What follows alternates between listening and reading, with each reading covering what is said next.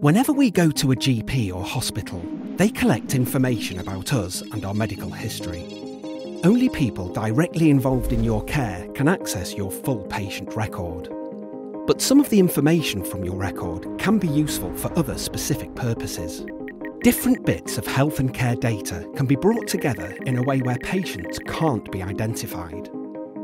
Researchers and healthcare staff can search this data for patterns, which can help them develop new ways to predict or diagnose illness and identify ways to improve care.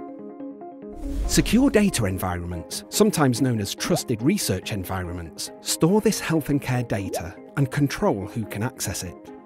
In secure data environments, any identifiable information, such as names and birth dates, are removed and replaced with numbers.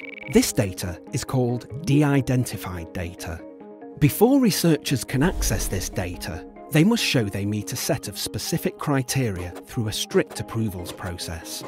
Examples of people who could apply for this approval include researchers within NHS organisations, universities, charities, and private companies such as pharmaceutical companies.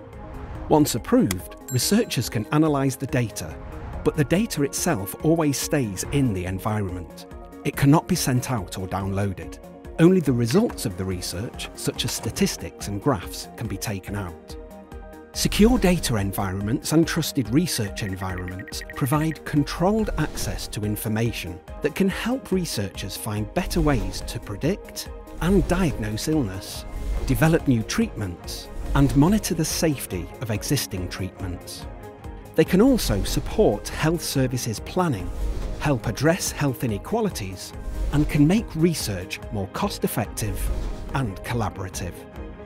In short, they can help improve healthcare for all of us.